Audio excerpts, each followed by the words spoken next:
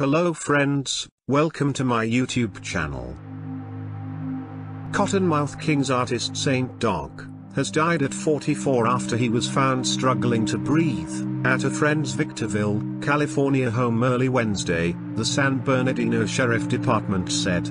According to police report, the musical performer, whose real name was Steven Thronson, was having issues breathing while at his friend's house, leading his friend to contact 911. Authorities said they will determine a cause of death upon conducting an autopsy and toxicology report for the musician, who was in the musical outfit with D-Lock and Johnny Richter. A statement was posted on the rapper's Instagram page by their management company saying, "Rest in peace, rest in power to a true underground legend." Saint was a unique individual that had a profound impact on anyone he came in contact with, the management company said. While Saint is no longer with us, his music will live on forever. Rest easy, King.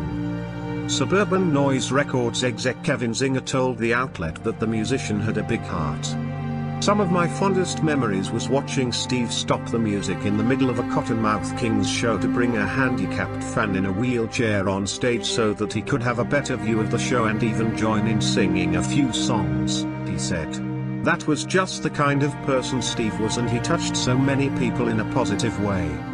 Zinger said that Saint Dog's legacy will live on in his music, and our hearts go out to his son Max and his entire family, friends and fans worldwide.